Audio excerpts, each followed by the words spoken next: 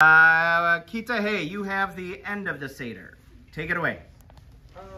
After the Seder, we pray by opening the front door of the home, and we chant several verses calling out Elijah.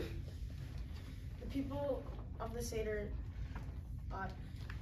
collectively pour their wine into an extra cup for Elijah.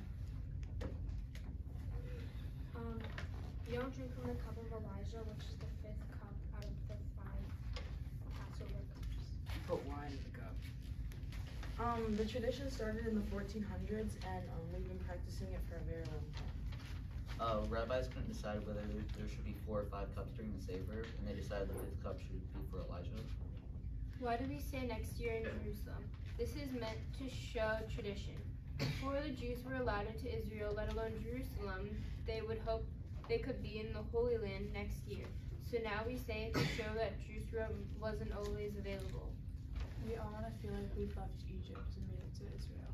Egypt and Jerusalem represent 2 states of mind. Egypt is like closed-minded, selfish, egomaniacal, and Jerusalem is good things. Open-minded, happy, generous. Scene. Excellent job, Kitah Hey. Good job.